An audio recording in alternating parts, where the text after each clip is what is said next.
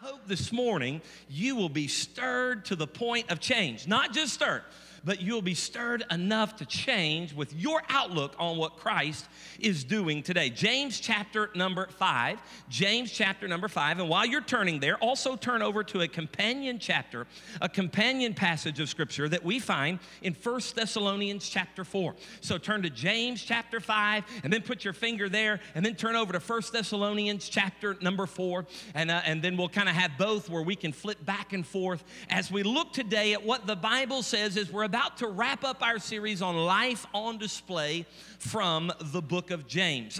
We find here, we're going to start in James chapter 5 and verse number 7. We find here three key individuals in this passage of Scripture. We find the planter in verses 7, 8, and 9. We find the prophets in verse number 10. And then we find the persecuted, or Job, in verses 11 and so on. And so I can't help but alliterate, but you kind of find those three key individuals there in this passage of Scripture. But all of these individuals are mentioned as we read here about patience and about understanding the end times. We find that all of this is done in the light of the coming of the Lord. Can I just tell you this morning that the Lord is coming again? Jesus is coming back to get us. If you agree with that, say amen. I'm glad that this old world is not all that we have to look forward to, but one of these days it won't be down here, but it'll be up there in the sweet by and by. And so if you would, let's stand out of respect for the reading of God's word, James chapter 5. Be patient, therefore, brethren, unto the coming of the Lord. Behold, the husbandman waiteth for the precious fruit of the earth, and hath long patience for it until he receive the early and the latter rain. Be ye also patient. Establish your hearts, for the coming of the Lord draweth nigh. Grudge not one against another, lest ye be condemned. Behold, the judge standeth before the door. Take, my brethren, the prophets who have spoken in my name, or spoken in the name of the Lord, for an example of suffering and affliction and of patience. Behold, we count them happy which endure. Ye have heard of the patience of Job, and have seen the end of the Lord, and the Lord is very pitiful and of tender mercy. Father, I pray that you would speak to our hearts this morning. God, I pray that your word would literally come alive and leap off the page. May it impact our hearts. Lord, may it so stir us that we are moved to action, Lord, as we respond to the message today. Lord, may we interact in our hearts. May your spirit bear witness with our spirit. Lord, we know that all will be vain unless your spirit come and meet with us this morning. We thank you for the worship time. We thank you for the giving. We thank you for everything that's taken place. But Lord, now we ask you to bless your messenger and the message. All this we ask in Jesus' name. Amen. You can be seated. This passage leads in with this reminder as he's talking about establishing our hearts and being patient and understanding that there could be persecution. This passage is really rooted in the fact that the coming of the Lord, it draweth nigh. There is a day coming when God himself, the shout of the voice of the archangel, and God himself shall descend in the clouds, and we're going to meet him in the air. We just sang about it in the song, The Midnight Cry. There's several times throughout the scripture that we find this mention, this catching away or the coming of the Lord. And I want to talk about this for just a little bit. The Bible says in two specific instances in 1 Thessalonians chapter 5 and verse number 2 that this coming of the Lord is going to come as a thief in the night. In 2 Peter chapter 3 and verse number 10 it says the day of the Lord will come as a thief in the night. This coming of the Lord will come so quickly that we don't even have time to get prepared for it. In fact, the Bible says in Corinthians that in the moment, in the twinkling of an eye. Now, I don't know how they count this, and I'm not sure exactly how this happens, but I do know this, that they say that a twinkle of your eye is 200 times faster than a blinking of your eye. And you can blink your eye pretty quick. They say that some people will blink their eye as many as 200 times in 1 minute. Can I say that in the moment, in the twinkling of an eye, the trump of God is going to sound, and we who are alive and remain are going to be caught up to meet the Lord in the air. The dead in Christ are going to rise first. There's going to be a great catch catching away. And so he's warning them, all of these things in your life you must do throughout the whole book of James. This whole background of these persecuted Christians, he's saying, hey, what I want you to understand is be patient, be vigilant, stand your ground, keep doing right, because the Lord is coming soon. And I'm so glad that he's coming back. I'm not looking for the undertaker, amen. I'm looking for the upper taker. And all of those who have been heaven born at that moment are going to be heaven bound.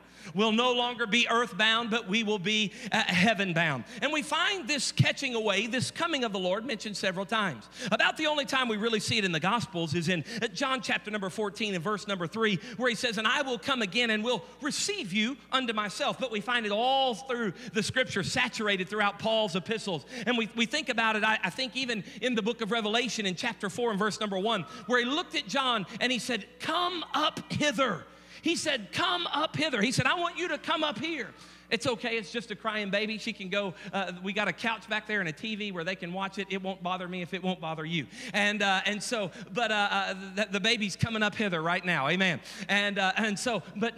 He says, come up hither. And we find in a moment, John was caught away and was taken through the door. We find that as a picture of the rapture. Rapture is simply a Latin word that means raptura, that means to pull or divide or to lift out of or to take away by force. We also see it very clearly in the sister passage, companion passage that we're going to be reading today in 1 Thessalonians chapter 4. Let me just read some verses to you. It says in verse number 13, but I would not have you to be ignorant, brethren, concerning them which are asleep, that ye sorrow not even as others which have no hope. For if we believe that Jesus died and rose again, even so them which sleep, this is the dead, in Jesus will God bring with him.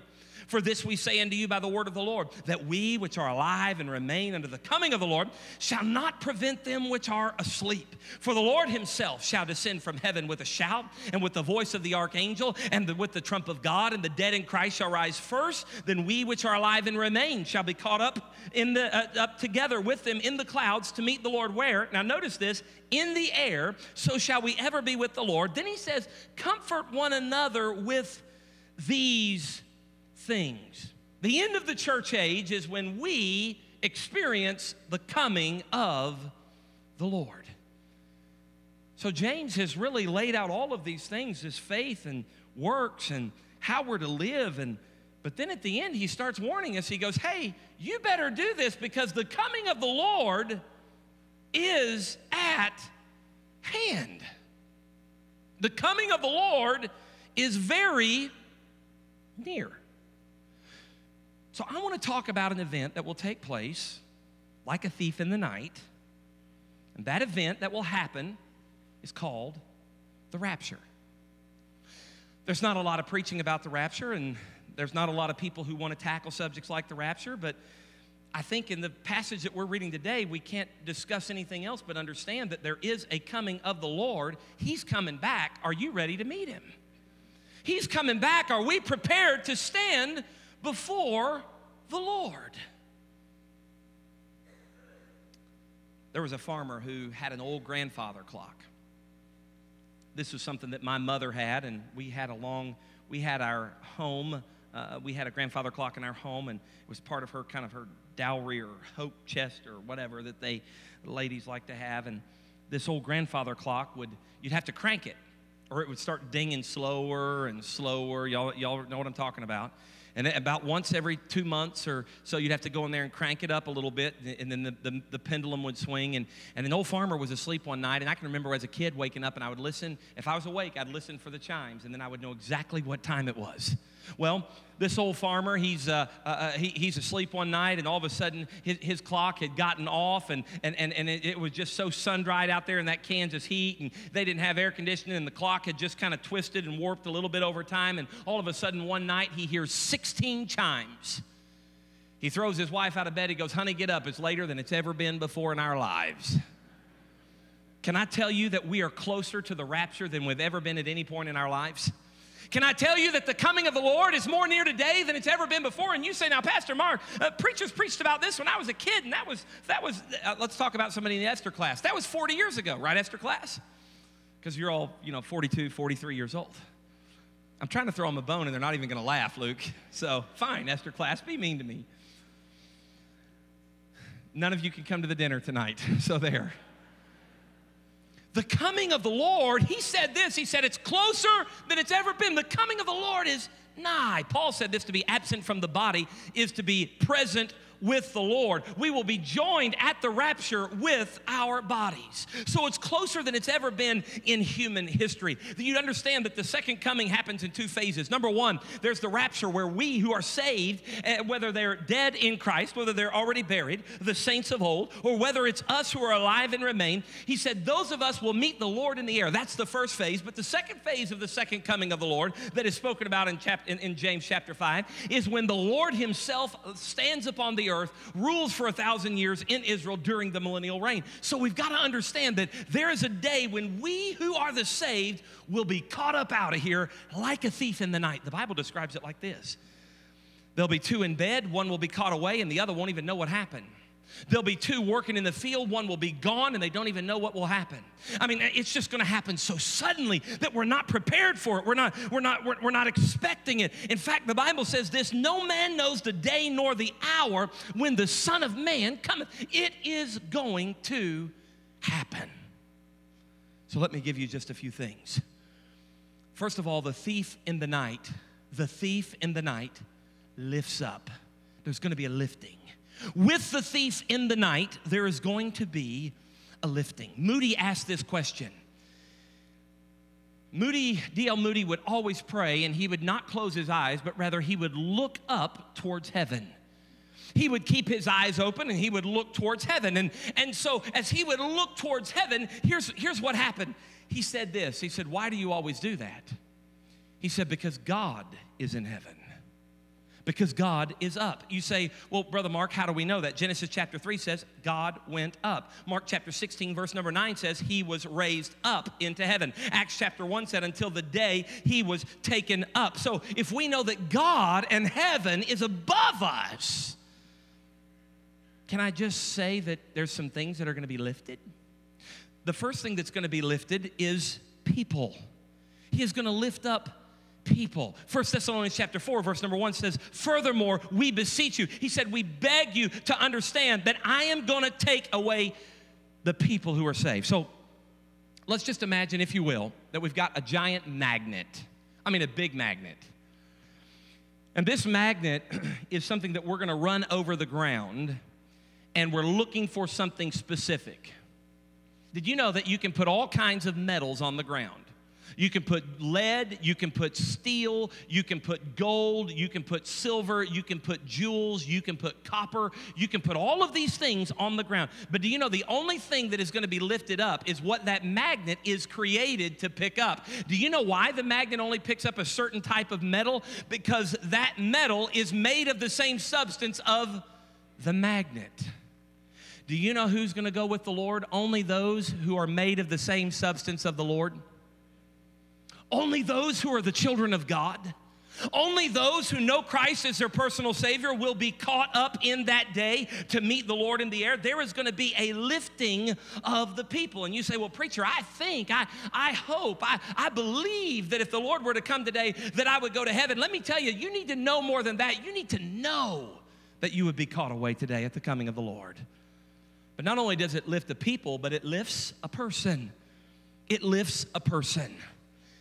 I think about verse number 16. It says in our companion passage in 1 Thessalonians chapter 4, it says, the Lord himself will descend with a shout, with the voice of the archangel. The Lord himself. I'm going to hold and take a pause right here so that we're not so distracted. Miss Jean, who are you looking for so we can see? Solomon's mother. Father's already there. We're good.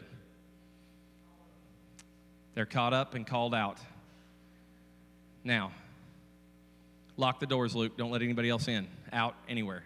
Dobermans are in the parking lot. Nowhere to go. The Lord himself. Have you thought about this? That there's not a ladder, there's not a stairway, there's not an escalator, but there's only one way to heaven, and that's through the Lord Jesus Christ himself.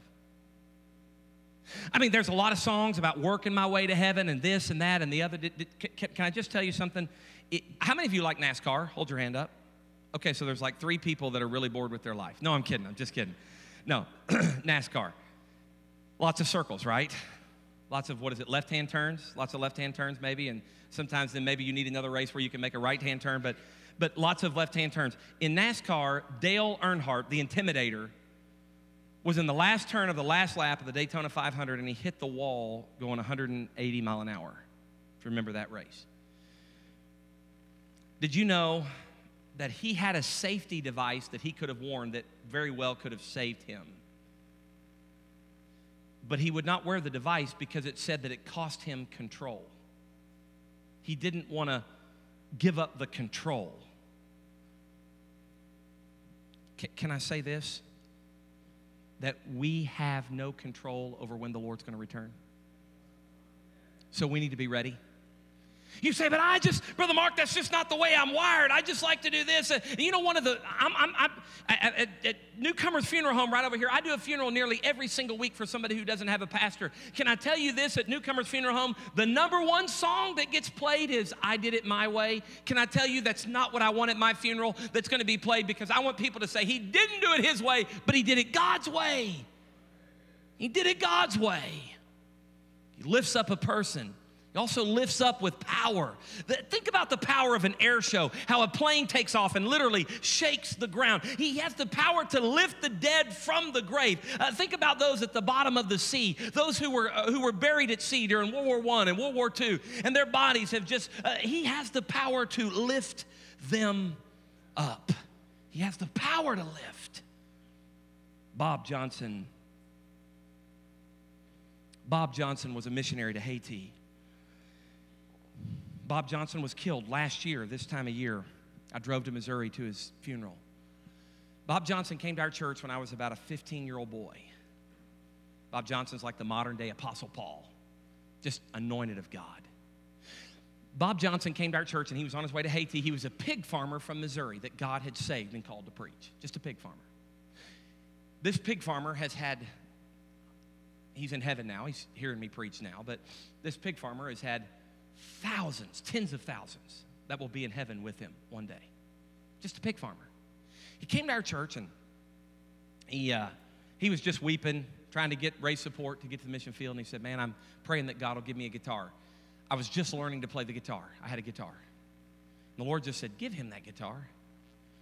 So I kind of had this connection with Bob. I went and gave him the guitar. He didn't even know how to play it. He learned to play it, and he said, man, thousands of people have heard this guitar played and sung, and people accepted Christ. It was just awesome. Bob Johnson was attacked when his family was attacked on their mission compound when Haiti had a bunch of rebels running around. And during this time, these rebels came into his house, and I wouldn't even go into the mixed company, but raped his wife. It was the most horrible thing that could ever happen. Just beat the family, beat him nearly to death. And all of a sudden, military trucks pulled up outside, right about the time they were going to kill him. And all the rebels fled. There was lights, there was shouting, there was yelling, there was people dismounting from the military trucks. All the rebels fled. But guess what happened? When the Johnsons got up and Bob was able to be awake and walked outside, there was no military. There was no trucks. In fact, there was tire tracks right in front of his house, but 100 feet down the road, there was no more tire tracks that way, and 100 feet down the road, there was no tire tracks that way. Can I just say this? That is God. He has the power to lift. He has the power to save, and He alone has that power. Let me give you something else. Not only will there be a lifting, but think about this. There's going to be a leaving. A thief in the night. This involves a leaving. He says we're going to meet the Lord in the air. I mean, Flight 777 is loading up. We're getting on board, and we're about to take off out of here. We're about to leave this place. And if you miss your flight, it is never coming back. What are we leaving behind? You say, Pastor Mark, I mean, if we're leaving behind, what are we leaving behind? I can tell you the first thing we're leaving behind. Look at that. We're leaving behind sin. I'm so glad that we will not be scarred with sin when we get to heaven. Can I have an amen to that? Everything that you struggle with today in your life, those sins that easily beset you, that sneak into your life, those will be gone. In the old day, when they used to fly hot air balloons a lot, they controlled those hot air balloons with sand. They would have these bags of sand, and they would lower and raise and empty the sand, and that's how they would control the hot air balloon. But you know what? When they wanted to go as high as they could go, they would cut loose all the sandbags and let them fall. One of these days, when we're caught up in the rapture, we're cutting loose all of our sin. We'll never experience that again, laying aside every sin and every weight that so easily besets us. We're leaving behind our sin, but we're also leaving behind our sorrow. In Revelation chapter 21 and verse number 4, the Bible says that God will wipe away all tears from their eyes. Have you ever seen anybody really broken? I'm talking about really saddened and broken, really struggling. Right after, in 2003, right after we went into Iraq, I had a boy that played basketball for me. I coached his basketball team. His name was TJ Parker. And TJ was a sniper in the Marine Corps. TJ was killed. And for some reason, they couldn't catch his parents. Or I don't know exactly how it happened, but I was at the youth camp, and for some reason, I got a phone call. I don't know if I was put on there but anyway, I got this phone call that TJ had been killed. I didn't even believe it. I didn't even necessarily know what was going on. So I go sprinting over to the parents' house about the time the Marine gets there. And I mean, I'm telling you, it was sad to watch that mother and father. But then I went with them and knocked on the door of his wife, Carla, and their little baby, just a few months old. Knocked on the door, watched the door open, watched her weep.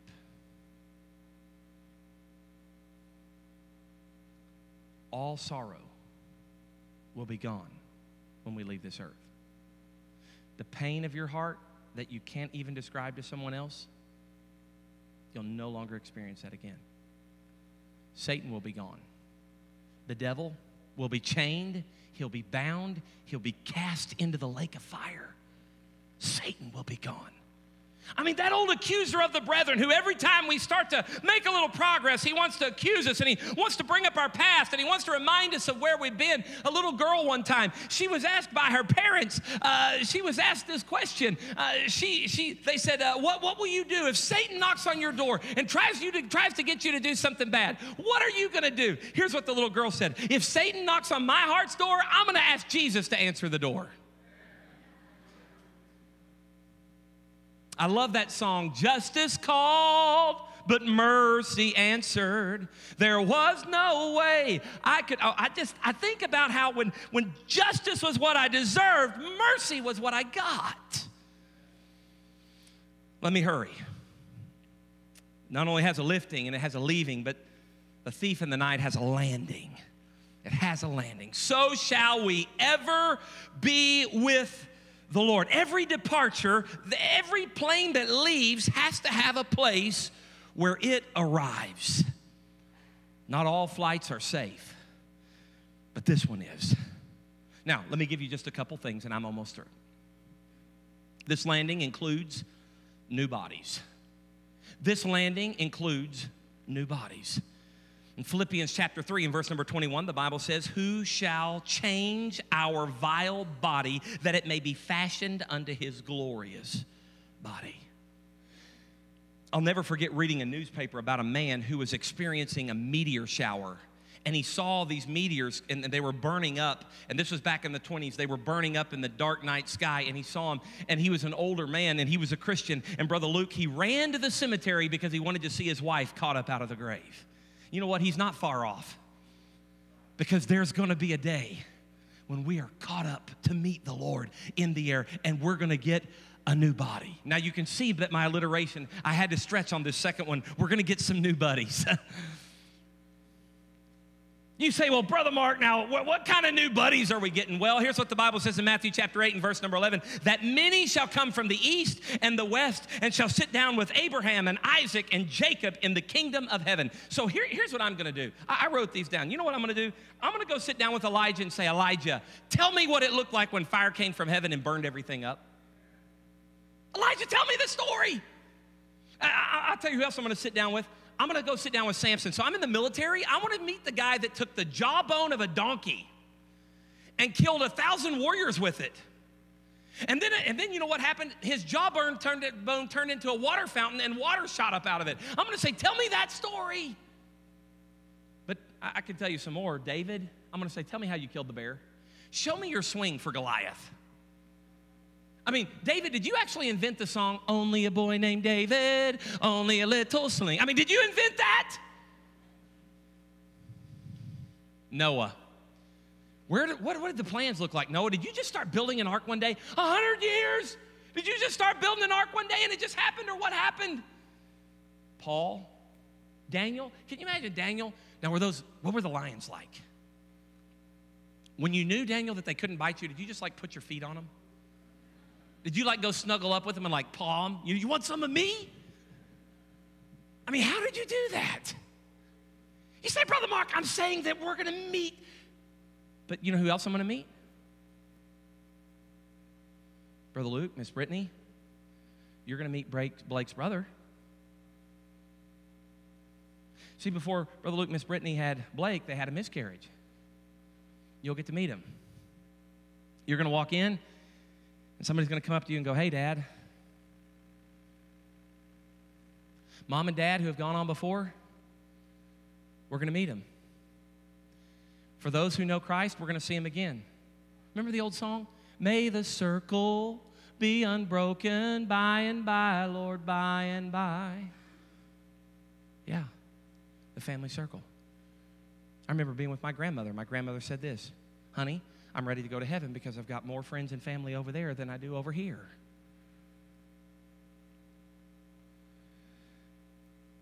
It involves not only a new buddy, but it involves a new building. You say, well, what building will that be? In my Father's house are many mansions. If it were not so, I would have told you, behold, I go and prepare a place for you. You say, well, I live in a pretty nice house. It doesn't compare to over there. I'm glad the King James Bible says in my Father's house are many mansions, not just rooms. I'm looking for a mansion, not just a room. Amen. I'm looking forward to the big house. My dad used to say this, a tent or a cottage, I really don't care because they're building a mansion for me over there. In fact, the Bible says in 2 Corinthians chapter 2 and verse number 9, eye hath not seen nor ear heard what God has prepared. Let me give you this and I'm done. The landing involves a blessing. It involves a blessing. Revelation 22 and verse number 3 says this, and there shall be no more curse, but the throne of God and the Lamb of God shall be in it. No more curse. Miss Brittany, would you come?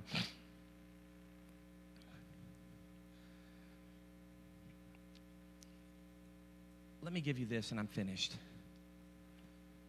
You say, Brother Mark, what's going to happen when the rapture takes place? Will the church close down? No. No, church won't close down. Brother Daniel, in fact, probably when the rapture takes place, the next Sunday the church house will be full. It's going to be full because they're going to wonder what's happened. You say, but how would the world believe a lie? Well, we had an airplane disappear, and how will they believe that?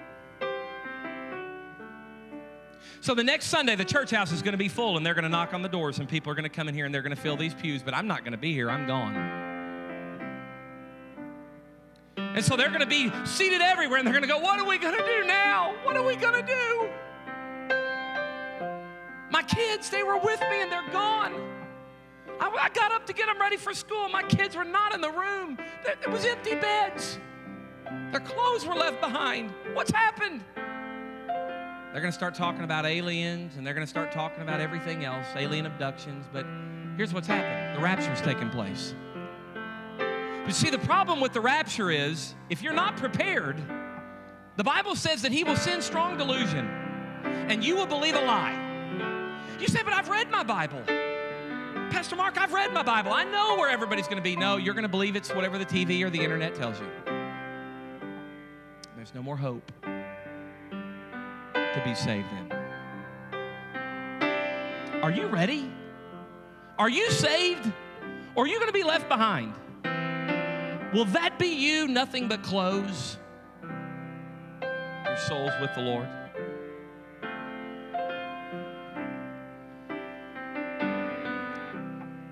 At a youth camp not far from here, a friend of mine was a camp director in Corydon, Indiana. Reno Likens. They had a little boy that drowned in their swimming pool. Tragic accident, 12, 13-year-old boy.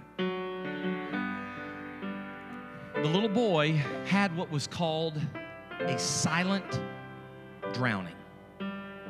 Silent drowning. You say, what does that mean? I don't understand all the medical understanding of this and grasp all of that, but I can tell you this. Here's what happened. The doctor explained to them that he panicked when he swallowed that water, got a gulp of water, and he was crying for help, but he couldn't cry out loud. And he just silently drowned, literally feet from people who could have helped him. No one knew that he needed help because he said nothing. He could not do anything to help himself. He just silently drowned. It would be so sad for you to silently drown in a church of people that love you, that have been right where you're at. Don't sit there with no remark on your face. Ask for help, because I know a God who can and will help you. No matter where you've been, no matter what you've done, He will save you. Don't drown silently. Wake up in a lake of fire, but rather call upon the name of the Lord, and ye shall be saved. Heads are bowed, eyes are closed. I want to ask just a couple questions this morning, and we'll be finished. How many of you would say, preacher, I know that if there was a rapture today, I'm sure that if there was a rapture, that I would be caught up to meet the Lord in the air. There's no doubts in my mind. There's no questions in my mind. There's no, I hope I would make it. Heads bowed, eyes closed. No one moving around. No one moving around. Just in the quietness of the moment, how many of you would say, preacher, if the rapture were to take place today, I know my home, my address would be heaven. Would you slip your hand up if that's you? Lots of hands around the room. Thank you. You can put them down. I would never come to you. I would never embarrass you in any way. I just want you to be honest before God. There's no one else looking but me. Is there anyone that would say, preacher, I'm just not sure. If the rapture were to take place today, I'm just not sure that I would be caught away. And preacher, I don't want to be left behind. Pray for me. I'm not going to follow this up with something sneaky. I just want to pray for you. Preacher, I'm not sure that if the rapture took place today, that I would go to heaven. I want you to pray for me. If that's you, would you slip your hand up around the building? Lots of hands. Thank you. You can put them down. Lots of hands. Heads are bowed, eyes are closed. Is there anybody else that would join these? Preacher, that's me.